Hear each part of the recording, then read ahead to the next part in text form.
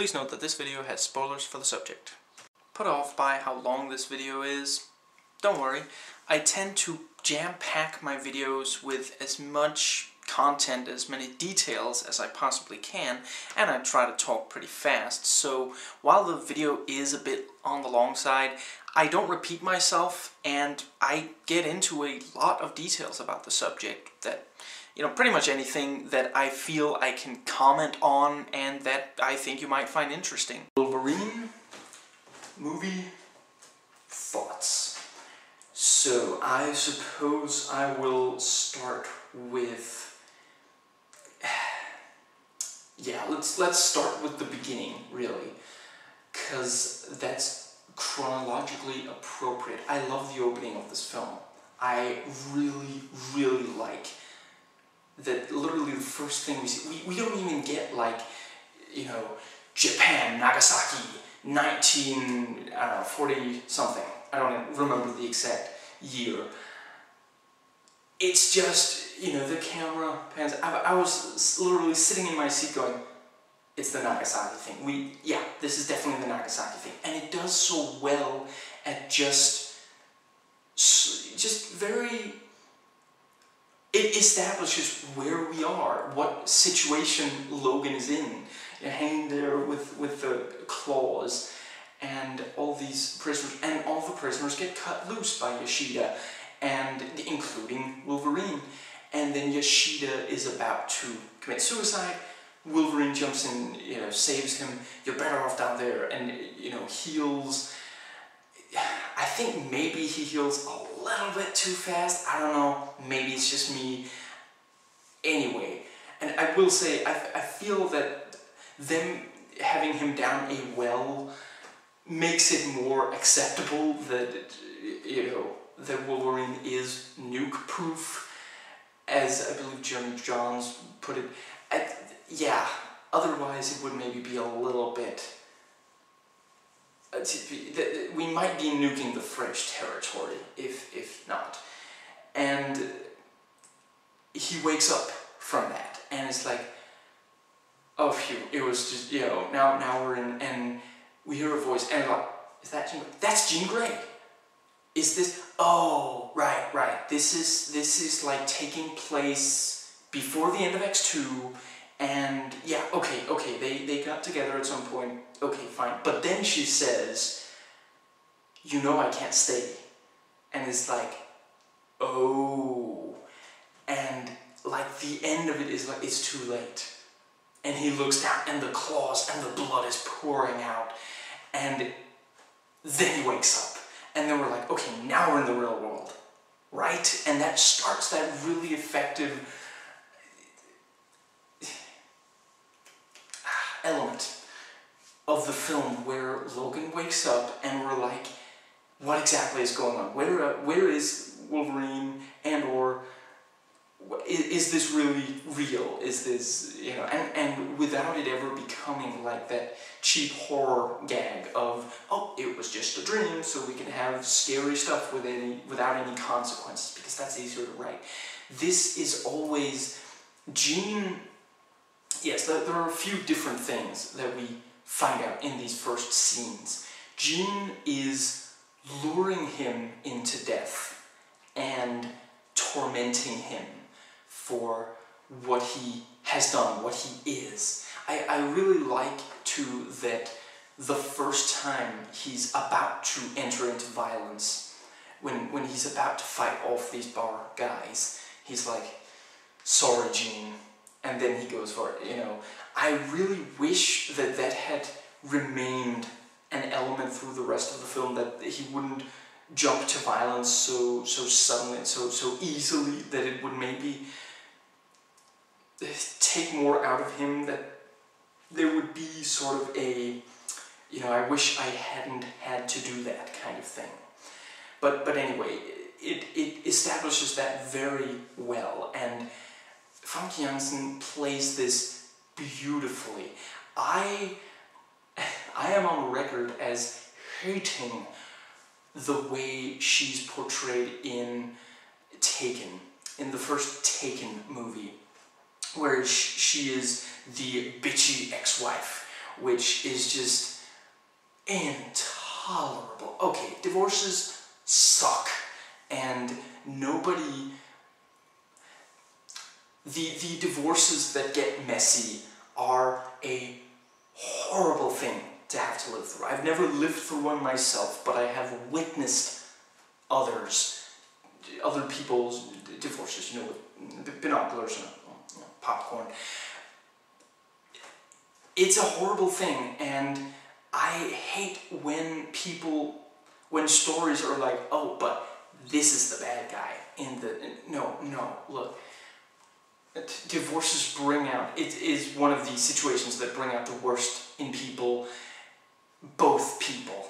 I've had relationships, okay, there's no, okay, relationships do exist where one person is definitively the bad guy, but there are also a lot of relationships, and I maybe argue that it's even the norm, where both people can get sucky at times. And yeah, I really resent when people... Here she has to play this character, this echo of a character, where she is very... She tortures him, you know, she says some things to him that are horrible, but we never come to, like, hate her. We never find ourselves... The last couple of lines he has to her are perfect, you know. I had to, Jean, you were killing people, but I will always love you. I probably messed up the order there, but what I'm saying is, that's always present. We never feel like she is just this horrible thing for Logan. There is always this echo of the love that they shared, which is of course why she's put into lingerie all the time. Actually, that wasn't too gratuitous. Viper, that's where it got gratuitous. I love that Viper actually had like 2 different outfits. I guess they just really wanted to milk this, you know, toy thing for what it was worth, you know, make 2 different figures for the... Why did she change into... They resemble each other so much. It's like the frickin' Riddler in Batman Forever, you know. Okay, a scene has gone by, let me change into a different outfit. Actually, the Riddlers were actually, you know, much more elaborate and more creative, more different from each other. But anyway, yeah, I really love the way they did what they did with Jean here. I feel that's the best way to do. I thought that maybe it would be like it, you know, you read about it online. It's like, oh, the movie has extended flashbacks. Maybe that's where Jean fits in. But the only time we see her in this is as this echo, this nightmare, and this is the movie where we get into what exactly is it like to live as Logan, a man who wakes up soaking in sweat with his claws out, thinking he has to stab something, you know, every night, which is what we see. We see that character in X-Men 1 and 2. This is the movie where we get to see what he's really going through, why it's like, more of why it's quite like that. And the other thing that is really great that's set up here is Yashida, where Yashida is just about to commit the ritual suicide. I'll probably mess up which one it is, so I'm gonna go with it's either Harry Carey or Seppuku. And yes, he is sort of, he's not sure if he should. It's difficult to you know, commit suicide. It's not something you just do. And at the end of it, he is almost doing it. He literally would have done it if not for Wolverine saving him. And then we have this... Yes, before I go more into that, let me just briefly skip to the end. Skip to the end.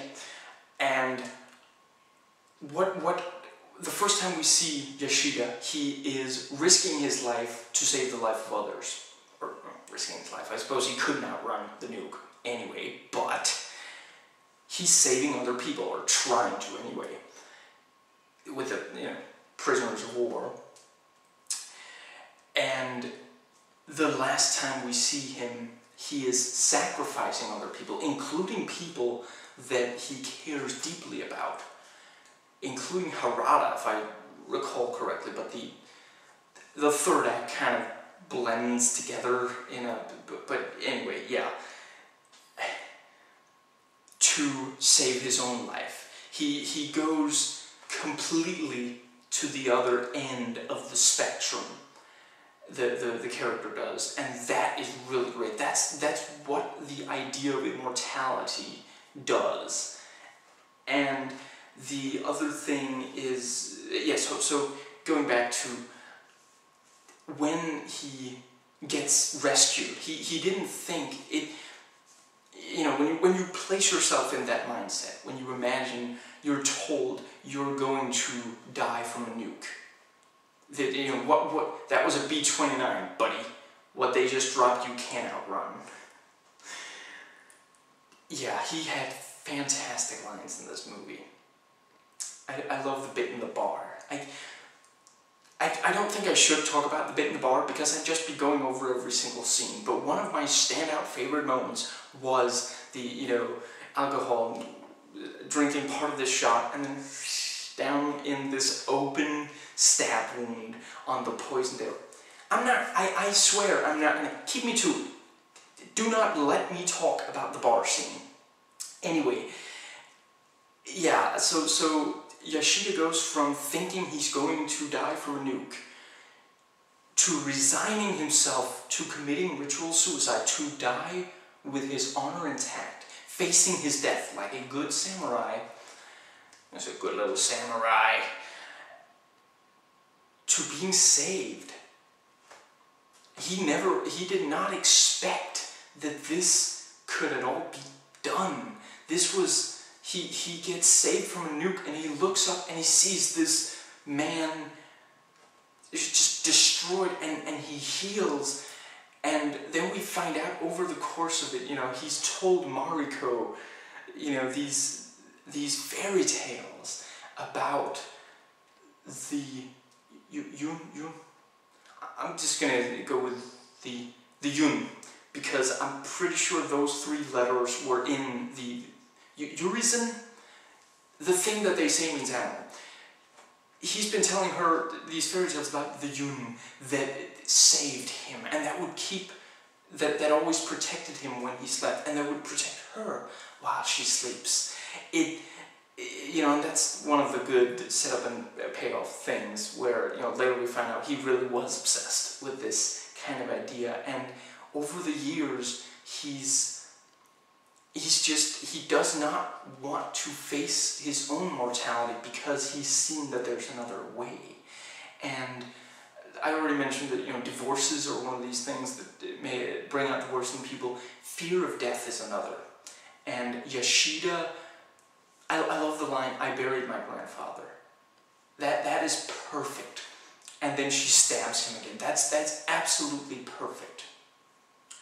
Because it's really spot on. You are not my grandfather. My grandfather died when he decided to be willing to kill someone to live on. And not in any kind of self-defense thing, just kill someone else so he could live on. It's maybe the paragon of selfishness in a way to decide that somebody else should not live because you yourself don't want to die. And to be fair, he does start out offering Wolverine. He doesn't trick him into it at first. He offers him at first. We can offer you a death. And I really love that you're offering me to die? Well, no, not right away. That line is so potentially silly. I was just like sitting there almost MST3K'ing.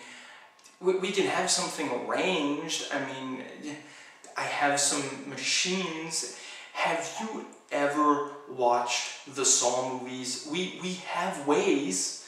No, it's that thing of, no, you will have a normal life. You will go, you will have a family, and you'll die a normal, natural death years from now. That was perfect. That was very alluring, and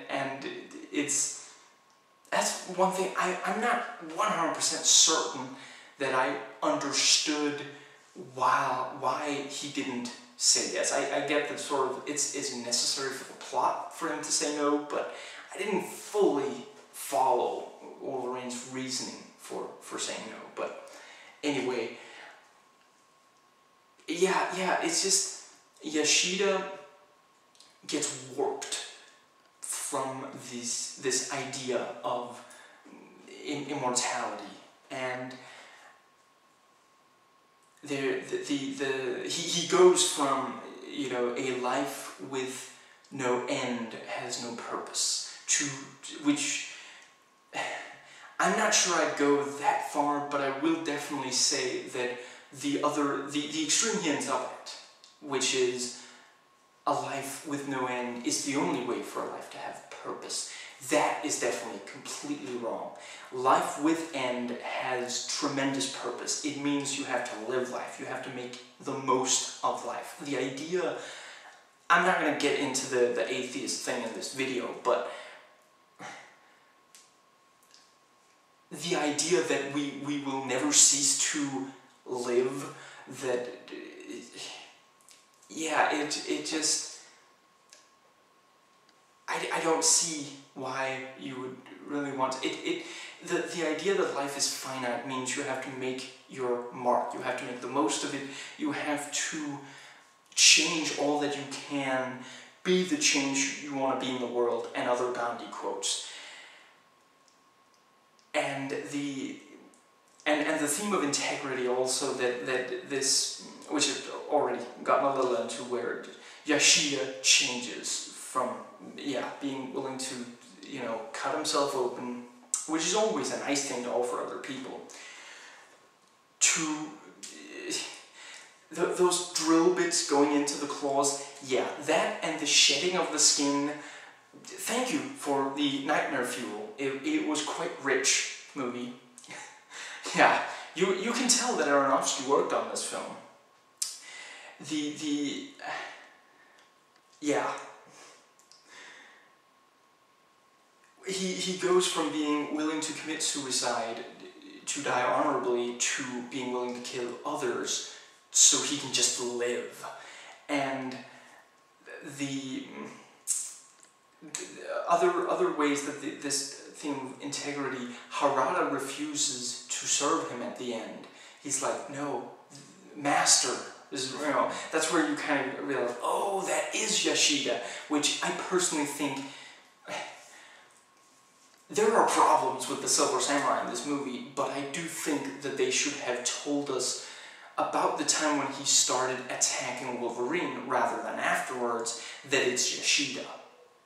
I feel that the fight would have had much more of an impact if it was revealed before.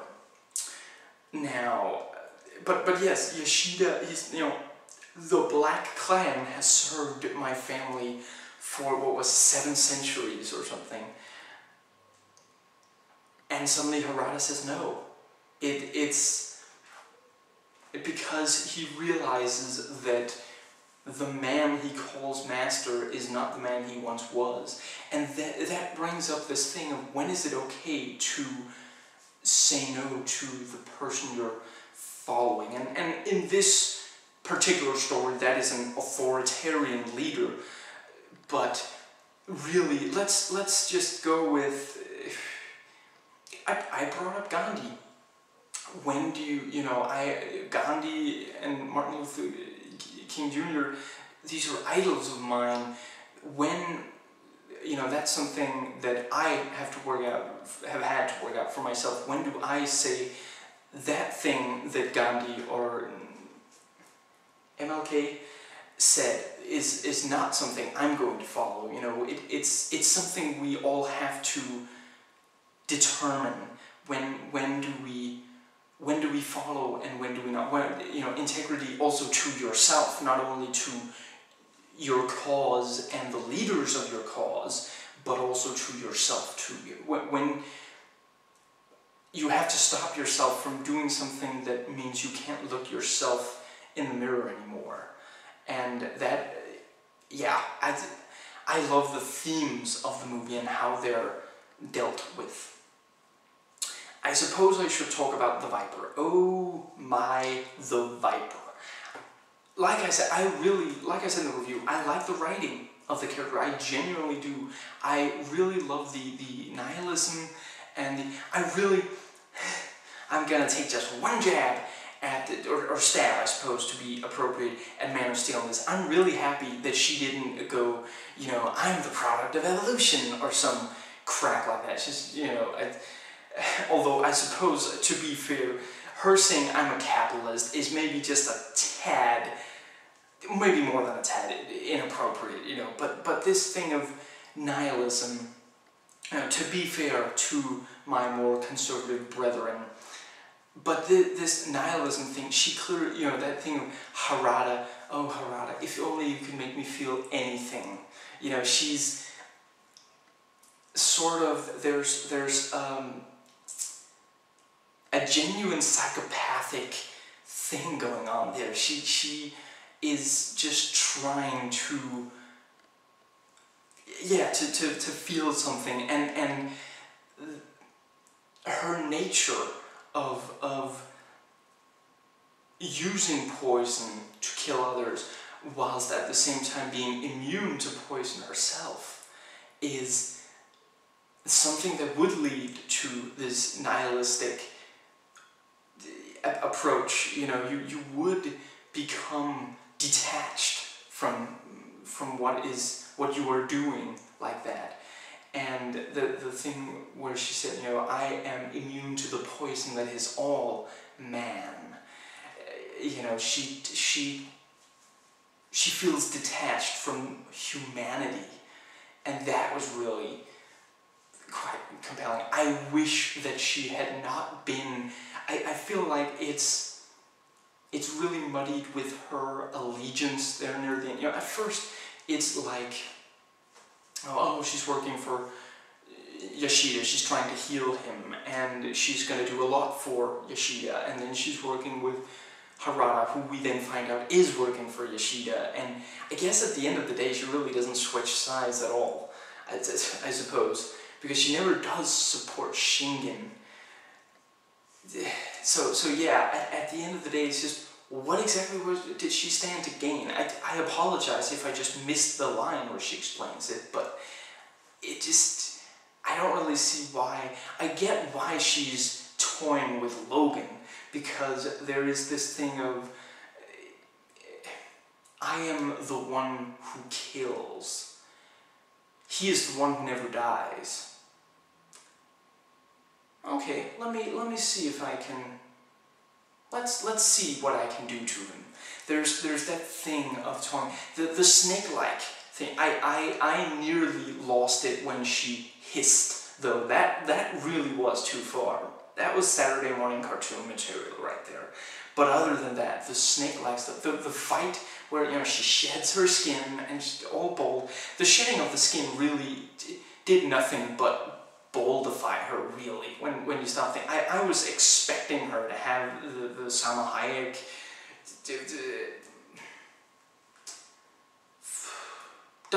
from Dusk Till Dawn thing going on, you know, really looking snake-like, but the mannerisms are great. The way she, you know, moves her head, and she gets, you know, I think it's Yukio fighting her. She charges at her, and she just, at this last moment, just ducks out of the way, that kind of thing, and then, you know, suddenly attacks with this sort of, I mean, you can suddenly attack is the kind of, it sounds like, well, that's just every action movie, you know, of course she suddenly attacks, but there is still something snake-like to specifically her. You know, Wolverine also suddenly attacks, but when Viper attacks, I also like that they mixed it up. She basically every time she kills someone with it, it looks slightly different, at least. You know, she kisses, she kisses Logan in that dream, which is really just him, you know, I guess it's the tea that she put that little, you know, am I the only one who thought that that was like, you know, the bug from Matrix, you know,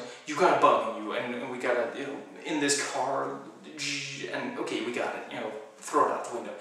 That kind of thing was very much like yeah, I guess they got a little bit more subtle with it. They didn't want to, you know, to mesh Wolverine's mouth together and belly button rape him in order to put the bug inside.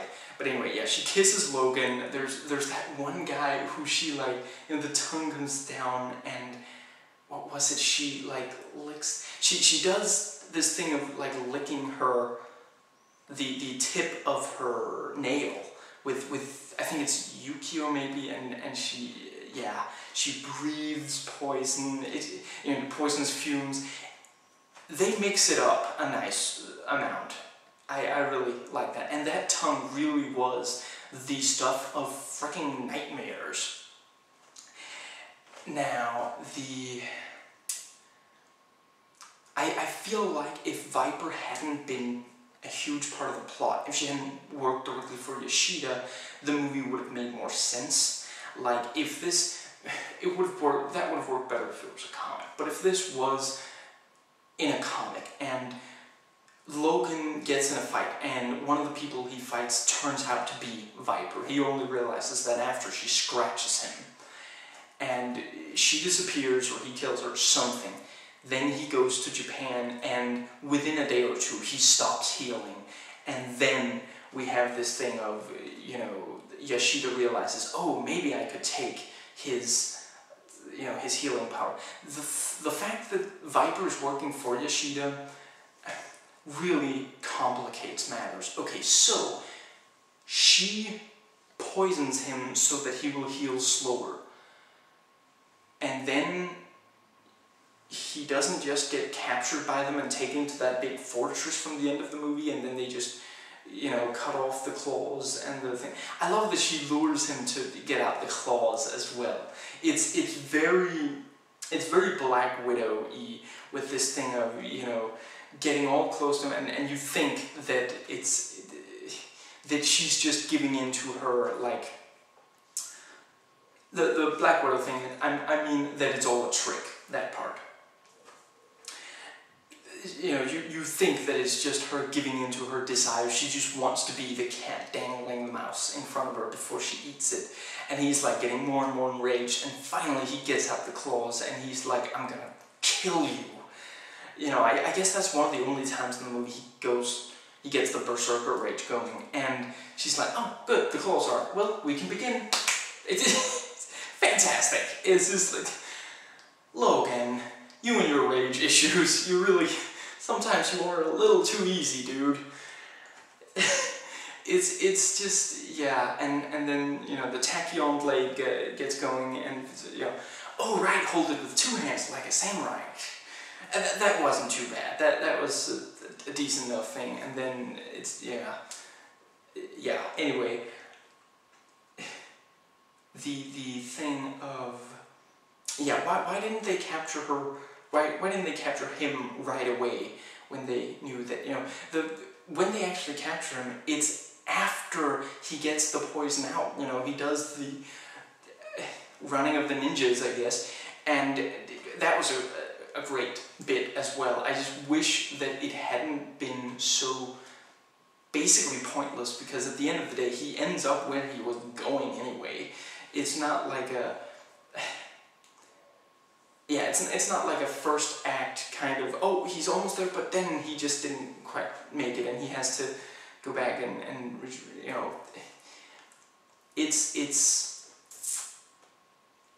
yeah, it essentially doesn't amount to anything, but I like that, again, it's poison that ends it. I like the theme of poison, or toxic substances, with, especially with bow and arrow, with Logan in this movie. You know, it starts with the bear thing, and by the way, I made fun of it a little bit in the review. I do love the whole bear thing. I really, really thought that Logan's, you know, it's like, you know, this hunter didn't have the stones. I'm talking about the bar scene again. I swear it will only take a second. Did not have the cojones to actually track him and put the bear out of its misery. You know, that was perfect. At first it was like, Wolverine's an animal, these are hunters, obviously they're the bad guys, but then, you know, it's only because they actually completely yeah, you know, and the poison drove the bear insane. I'm getting close to the bars. I love the first, like, 20 minutes of this movie. Yeah, I'm not going to go over every single detail. I freaking love it. Anyway, and the first 2/3 of the movie, you think that Mariko is the one who has to be protected, but then at the end, it's just, nope, wait, it was all about Logan. And again, I get that it was not Yoshida just sending someone out to attack Mariko. That was Shingen and Ouroboros, or whatever he was. I know that's not his name. The Minister of Justice, the beardo guy with the hookers. Huh, I didn't know there was a pool back there. I love that bit. How many words was that? 9. Well, you got 1 word left. Is that how we're playing it? You know, that was perfect. Anyway, yeah, I get that those were the two who sent people after Mariko, because Mariko was going to be inheriting the company and this whole thing. But that does bring up, why was she the one inheriting the company? They bring up that plot point and then promptly drop it at the end. There's that thing of, you know, oh, your grandfather talked about how sometimes genes skip a generation. So, you know, he saw himself in you. So that's why he wants her to be the... I don't really see it. Why does he even fake his own death necessarily? Again, why doesn't he just... Once Logan says no, you know, he could just wink to Viper. Once Logan is asleep, she, you know, poisons him, grabs him, they do the surgery, presto. There's not really a necessity of... Yeah, I don't see it. I don't really see why Mariko needed to be the one inheriting the company, and why the whole thing with Shingen it turns out to be just a distraction. And that's, I hate to say it, but I feel like you could pretty much take Mariko out of the movie and it wouldn't change a tremendous amount. It would change big things, definitely. I do love that Mariko and Logan become each other's reason to embrace what they felt was a curse. Her as director of the company, where at the end, she gives that interview, I will make sure this company earns profits, but I will do something good for the, for society as well. That's just, my lib heart is breaking. She is just fantastic. And him, I'm a soldier. I'm going out to seek a honorable death, and by that it's basically I can't die, so I can risk myself a lot to save good people, to do good for people, and I love the way he finally accepts his, his killing of Jean with those lines. Yeah, that was perfect. By the way, I saw like some people were like saying, oh wait, is that him, just accept, is that his inner demons having been fought off once and for all, or is that, Jean becoming White Phoenix? Okay, I don't have any problem with the Phoenix Saga, but this is not that. She is an echo of, there was also like people saying, oh, did she imprint a part of, look, this is just, I get these are mutants, but this is really not necessary for the drama here. This is just a man haunted by something he did. You don't need superpowers to go into all that. no, I don't think she's the White Phoenix, and no, I really don't think it was that she imprinted a part of herself onto him. None of that is necessary, and it would really just muddy matters up. I personally feel like this should probably be just about the last thing they do with Jean. I don't think that, you know, they completely botched the whole Phoenix Saga film adaptation, so I think they should just let that, yeah, just let that die, and, you know, hope that we fans forget.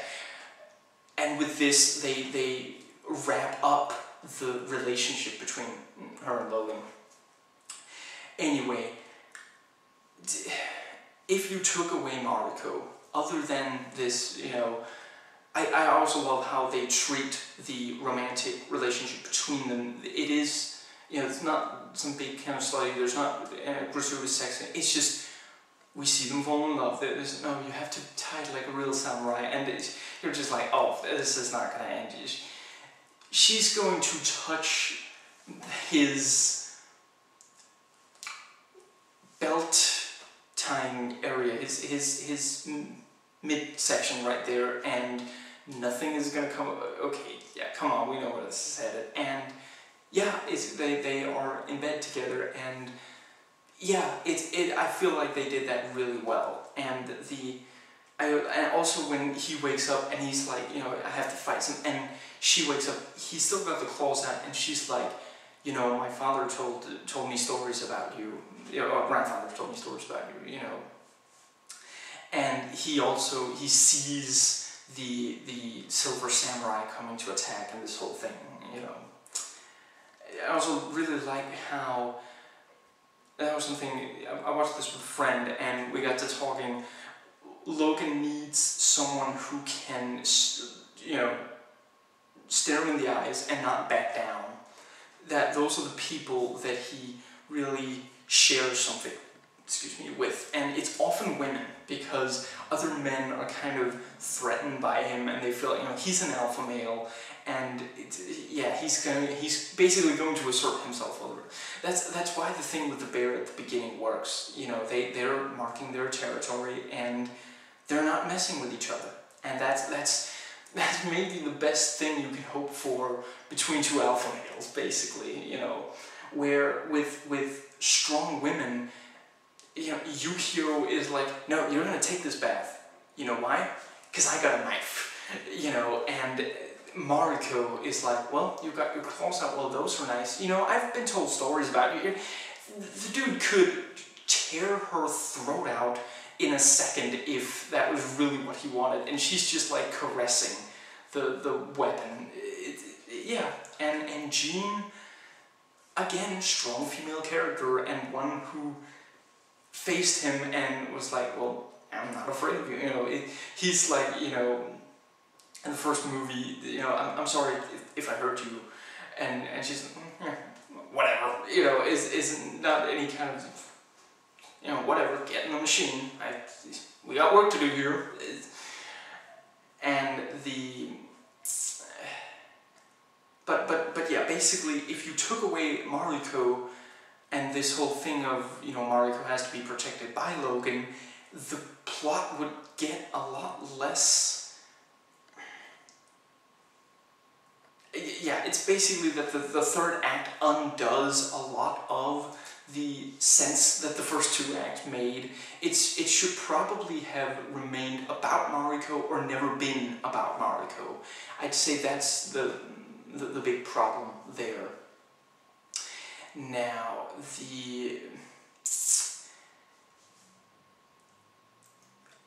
I quite like that, you know, again, we have Wolverine boarding a train to catch up with a young woman that he's protecting who's run away. You know, it's kind of like, oh, well, there's a train, this is my place in these movies, I gotta go to, yeah. And just when you thought Wolverine couldn't get more badass, he performs a manual bypass. And like, the big thing in that scene is like, oh, crap, I can't see. Could somebody move the scanner back? Okay, I know you two are fighting to the death. It's nice and dramatic. I'm holding my heart here. Could you please move the scanner back? This is kind of... This is not easy, you know. Could you yeah. I love some of the, I mentioned in the review, the irony over his bad attitude. I love the thing with, you know, he wakes up and he's had the bullets dug out and it's like, oh, so he's a doctor. Basically, he's a veterinary student. And he's like, oh, okay, thank you. And the other guy's like, oh, okay. And Mariko's like, oh, you may have stabbed him a couple of times while he was working on you. He's basically an animal, and yeah, if you're messing with an animal, if you're causing an animal pain, it's going to fight back. It doesn't stop and think, oh wait, it just hurts. So it can, you know, if it has to, you know, no pain, no gain, that kind of thing, you know, yeah. Now, I am going to say something I don't say often. I apologize to Stephen Sommers. I thought that the scene in G.I. Joe where a ninja takes out a guard who could clearly see that the enemy was there, was bad. But I realized that this movie took that to a whole new level. When the ninjas are taking out the Yakuza at Shingen's place, half of those people could have seen any of the ninjas. They're like, oh, huh, a ninja running around up on that roof. Oh, you know, and like, half of those people should have been like, alarm, you know, it's like, yeah, wow, that was, wow. I suppose that more or less, I quite like the way that, you know, we have this, Harada is established early on as, you know, he's really good with a bow and arrow, and, you know, then there's Viper's line, you know, there's the line about the Black Clan who's protected Yoshida. I don't think he actually says, and then they stopped, you know, or they used to protect. He just says they had protected for, you know, and the Viper's line, did your men find? I think he says, doesn't she say him? So she's indicating Logan, I guess. But yeah, anyway, I guess hinting that Logan's really the important thing, but yeah, I refer to my earlier statements about the is it Mariko or is it Logan there? Yeah. Now, with all of that, we still don't completely put together, oh, he's a ninja. He's the leader of these ninjas who serve Yoshida still, you know, yeah, that was quite nicely, subtly established. Now, I suppose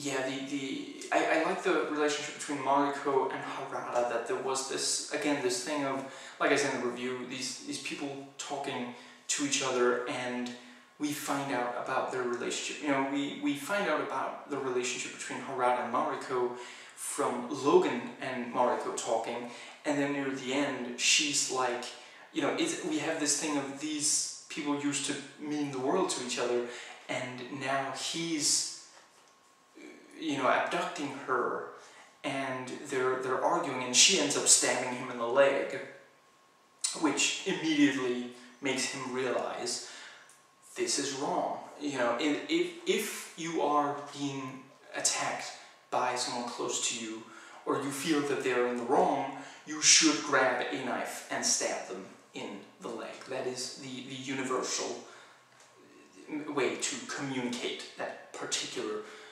message. But yes, I like the various character relationships. And again, there we have the theme of integrity. You know, he loves her, but he serves Yoshida. and then when he gets stabbed. Okay, so I've just made fun of it, but yeah, basically he realizes this is really doing wrong by her, so am I really doing right? This is the, you know, I love this woman, and she is so certain that this is wrong, that, you know, yeah. I think that pretty much covers. But yeah, I suppose briefly about the villain thing. Like I said in the review, it's the short review anyway. You don't really have a clear idea of who is the villain here. I guess Viper is a somewhat consistent villain. We never really see her as anything other than a villain. We never really have an idea of, oh, she's just, you know, she's fine. But why is she exactly working for Yoshida? She's not the one with something to really gain here, particularly. She's kind of just playing. She's toying with Logan and toying with people's fates. And that basically is fine, but at the end of the day, it's just kind of unmotivated that she... I feel like there should have been an end game for her. Not just, you know, what does she get out of making Yoshida invulnerable? You know, is she just gonna get that done and then move on to some other plaything? Or even if that was the case, then that should have been more firmly established. Now, I suppose yes, and Yoshida, okay, so at the very end, we kind of see him as the villain, but that's the very end. That's like the last half hour, maybe. You're like, oh, Yoshida was the villain. Right, Yoshida, who died half an hour into the movie. Shingen wasn't really the villain. He looked like it, but really he was trying to keep the company afloat when Yoshida was ruining it. And, you know, the forced marriage, that was to make sure they still had some political power. You know, it's decent enough as this sort of Lostian twist of things aren't the way that they appear at first, but it doesn't really amount to anything. And again, we have this character who we think is a villain or the villain, and he's not. Harada is not the villain. Yeah, at the end of the day, it's too unclear. I don't have a problem with things not being black and white, but at the end of the day, the action kind of stuff in this movie is at home in a black and white world. There's not, you know, when Wolverine is fighting Yakuza on the bullet train and setting new records for badassitude in cinema, we're not thinking, but is it right for him to fight these Yakuza? For in fact, are these Yakuza not merely acting in their own cogent self-interest? Is that not merely yeah, you can do that, but that was not what this movie was doing. This movie just, it kind of had a wheel of villains, and every couple of twists they would make sure to do a round, and whatever it landed on, oh, that's now the villain. And this other guy who was the villain before, let's just see what the envelope says. Nope, he wasn't really the villain, because you see, the actual villain was merely setting him up to be the villain. Well, that's compelling stuff. We'll be right back after these messages. Please rate and comment, and hey, if you like this video, that subscribe button's just waiting for you to click it.